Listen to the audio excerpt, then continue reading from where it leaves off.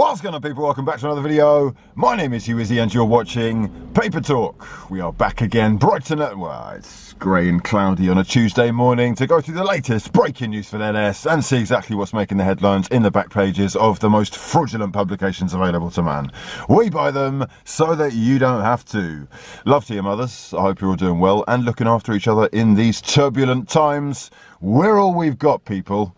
If you are new to the channel, make sure you subscribe and drop the video a damn like if you breathe oxygen. I want to say a quick shout out to the newest members of the Fraud Gang Members Club. You are massively appreciated. And here is your fastest finger on the button yesterday and your commenting fraudster of the day. We have got 5 fraudulent publications to be going through today, including the Daily Express, the Guardian, the Daily Star, the Daily Mail and the Daily Mirror. It's daily like Thompson, it's daily like Paper Talk. Let's get down to it. This is for the ones who care. Yeah, and I'm delighted to announce that today's video is sponsored by none other than OneFootball, the perfect app to keep you up to date with all the stats from all the leagues around the world, transfer rumours, updates, notifications and articles about the clubs that you follow. It's super useful for stuff like Fantasy Premier League or if you're just a massive football obsessive like me. The link to download the app is in the description box below, so do give it a go and let me know what you think. Right then, let's start by whizzing through the back pages and we begin on the back of the Daily Express with Denmark against England in the Euro Nations League set to kick off tonight at 7:45. The headlines are dominated by 2 England starlets who've been given the opportunity to represent their country and have unfortunately let themselves down. The headline says, "You idiots, Foden and Greenwood sneaked girls into hotel. They've been sent home in shame by furious Southgate. They've been fined by Icelandic police for breaching the quarantine rules. And their clubs are planning harsh disciplinary measures." This is, of course, after Philip Foden and Mason Greenwood were sent home by Gareth Southgate for trying to sneak, well, not trying to, they did actually sneak girls into the hotel.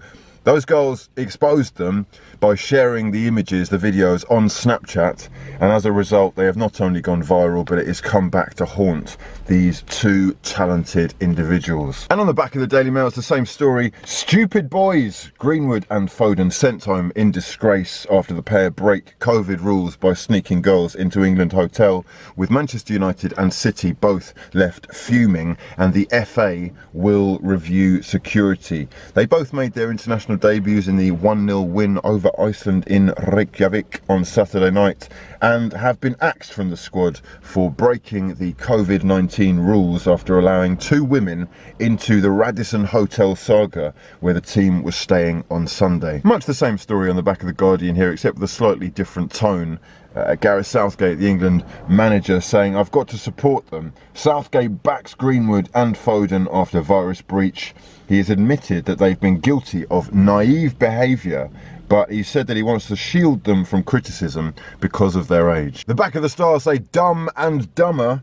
Greenwood and Foden are facing 3 lines bans. Manchester City ace Phil grovels and says he's sorry. Now they can expect the clubs to take action as well." And on the back of the Mirror, "Kicked out in disgrace. Furious backlash for 3 Lions pair as they're axed and fined £1,360 by the Icelandic police whilst being slammed by their clubs and potentially facing the 3 Lions snub." So obviously they won't be playing in tonight's game against Denmark. 7:45 kickoff, Euro Nations League Part 2. Clearly a very unfortunate set of circumstances for Phil Foden. They are both young and we should take that into consideration. What is very unfortunate is that Phil Foden does have a wife and child at home who will be devastated that they have been brought into the public eye in such a manner. Foden has actually issued a grovelling apology saying, "I made a poor decision and my behaviour didn't meet the standards that were expected of me.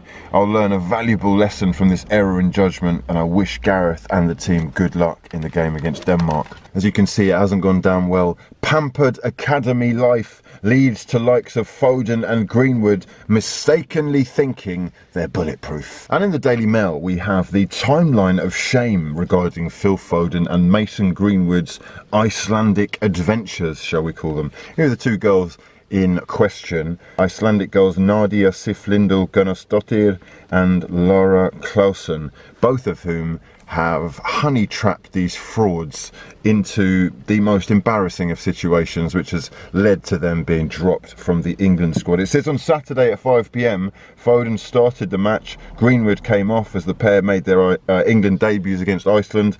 In the afternoon, they had a rest. In the evening, the pair invited local girls to the England hotel away from the communal areas, but in breach of the COVID-19 bubble and the FA's regulations for international duty.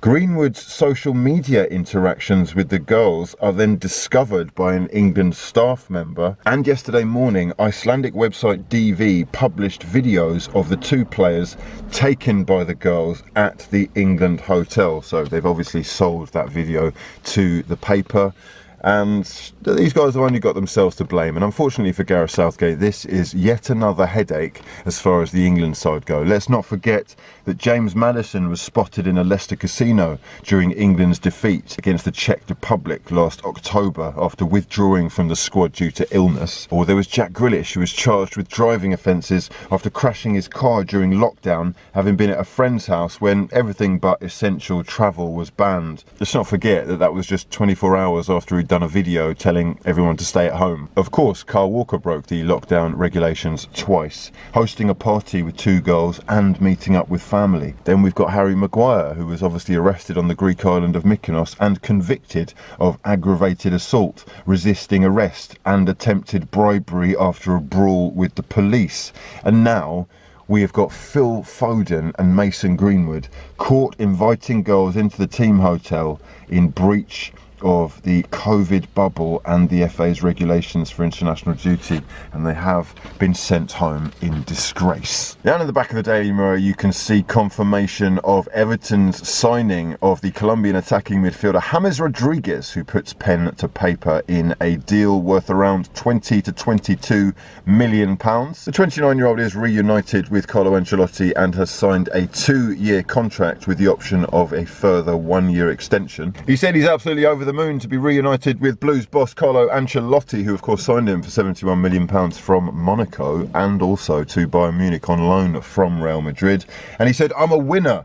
I'm a real winner. And I can see the plans here. The project is very serious." He said, "Everyone means business, and I think the seriousness and determination to win trophies can lead to silverware." This is one of the most high-profile signings in Everton's history, and with nearly 100 million followers, they hope that he can accelerate the club's global growth. Alan, James Rodriguez, and hopefully Abdoulaye Doucouré within a few days to be confirmed. 3 absolutely huge signings. Let me know in the comment section below whether you think that that can help Everton and whether or not they will be pushing for European football this season. Moving on, Newcastle United have signed England striker Callum Wilson from Bournemouth for £20 million, and they've also picked up Ryan Fraser on a free transfer. Wilson joins on a 4-year deal from Bournemouth for about £20 million, whilst free agent Fraser signs a 5-year contract after leaving Bournemouth at the end of June. It says here that Aston Villa actually bid slightly more than Newcastle,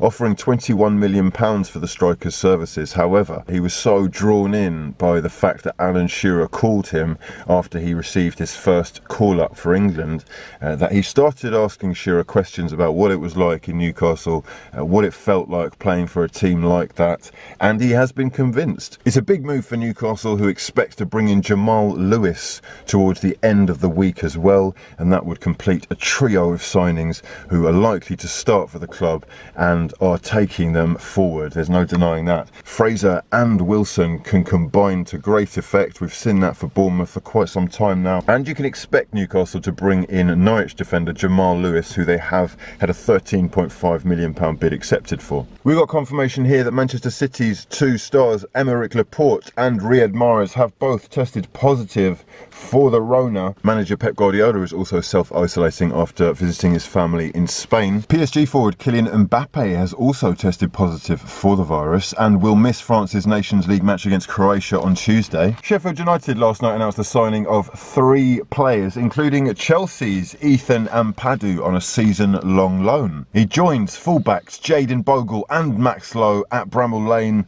after their arrival from Derby after agreeing a £15 million double deal. Ampadu was on loan at RB Leipzig last season but found first-team opportunities hard to come by, and apparently boss Chris Wilder has offered him more game time. Ampadu's been a full international for Wales for nearly 3 years now, and he played in both of Wales Nation League's wins this month.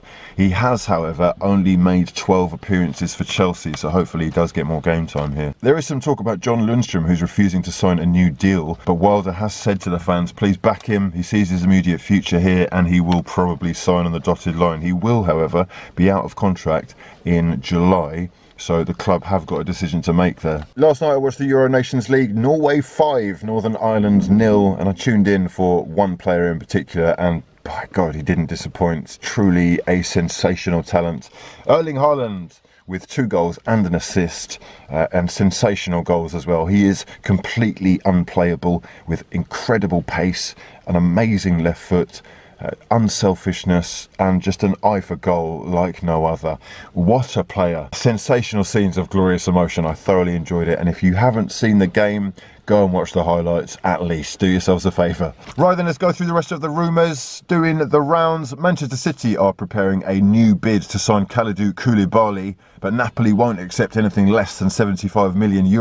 Aston Villa are set to make a £16 million bid for Bournemouth striker Joshua King as they step up their search for more firepower. They are still being linked to Brentford's Ollie Watkins, so keep an eye on that one. And Porto's Alex Telles, the 27-year-old left-back, is in advanced talks with Manchester United, if reports are to be believed. Aston Villa have made a second bid for Arsenal's goalkeeper Emilio Martinez and are seriously testing the club's willingness to keep him. This bid reportedly much closer to the £20 million valuation that Arsenal have put on the Argentine goalkeeper. Will we see the move being made? Arsenal do need that money to secure their top targets, but would prefer to sell other players, given that he's been at the club so long and how impressive he's been after Leno was injured. Cardiff City have signed Liverpool's 23-year-old winger Shea Ojo on loan for the season. Chelsea are hopeful of reaching a compromise with Rennes over 28-year-old goalkeeper Edouard Mendy after offering around £20 million,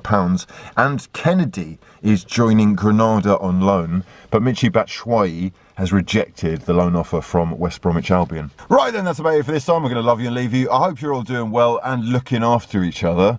I will be on Twitch later on streaming some NBA 2K21 and possibly some Marvel Avengers, depends how we get on. Make sure you follow me on Instagram, and if you're watching the show and enjoying it with some snacks or an early morning coffee, then send me a picture and I will share it on my story. For now though, I'm going to love you and leave you. My name's been Hugh Wizzy, and this has been a lot of fun. Peace.